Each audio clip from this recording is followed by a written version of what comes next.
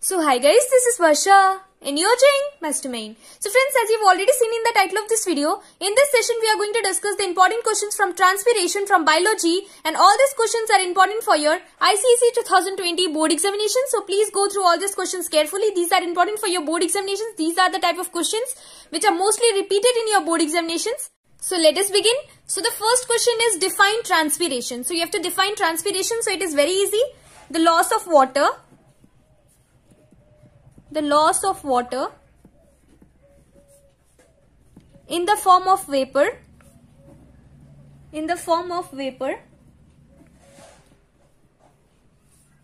from the aerial parts of the plant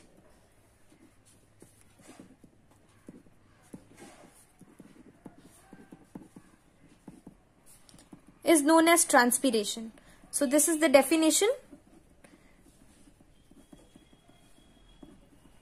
The loss of water in the form of water vapor, here should be water, so the loss of water in the form of water vapor from the aerial parts of the plant is known as transpiration. Now the next question is give the names of the three types of transpiration. So you must be knowing there are three types of transpiration. So the name of the first one is stomatal transpiration. First one is stomatal transpiration. Then we have cuticular transpiration,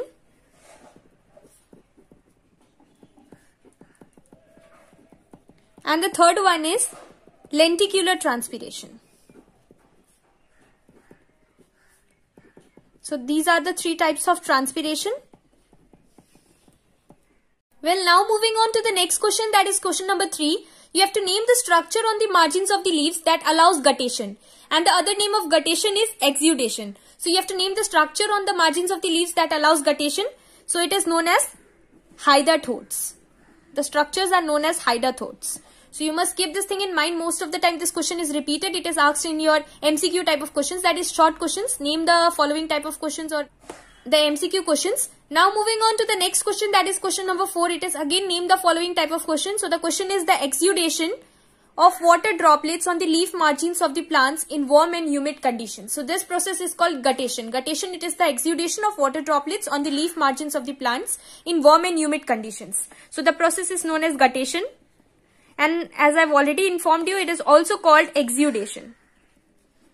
So you can write either of this, either guttation or exudation. Now moving on to the next question, that is question number 5, and then we also have a picture based question here which is repeated most of the time from this chapter, that is transpiration. So the name the following type of question is question number 5. Name the two methods for measuring the rate of transpiration. So you have to name two methods used for measuring the rate of transpiration. So one is potometer method. And the other one you are going to write to us in the comment section, and then we are going to come back to you. There are two methods. One I've already said, it is potometer method, and the other method for measuring the rate of transpiration you are going to write to us in the comment section. Now moving on to the next question, that is your diagram based question. So this is the setup of Ganong's potometer, and you can see that there is a reservoir and there is a small twig over here which is cut and it is put over here, and this is the capillary tube, and this is colored water, and this is the setup of a Ganong's potometer which is used for measuring the rate of transpiration. And there are some of the questions based on this diagram. So the first question is name the apparatus. So I have already said it is Ganong's potometer. Ganong is the name of a scientist. So it is Ganong's potometer.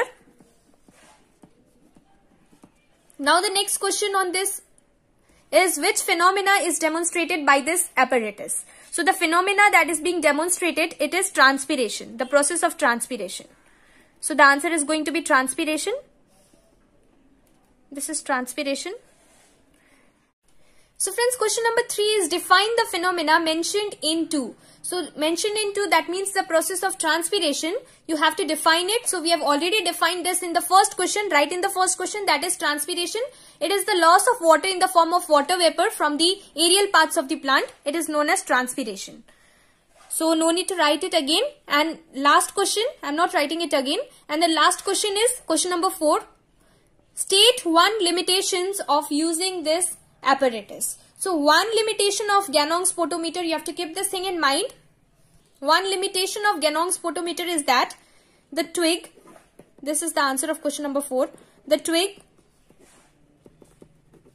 cannot remain alive for a long time. So this is one limitation. The twig that we have used here, it cannot remain alive for a long time. So this twig that we have used here, it cannot remain alive for a long time because there is no mud and it is surviving only in water.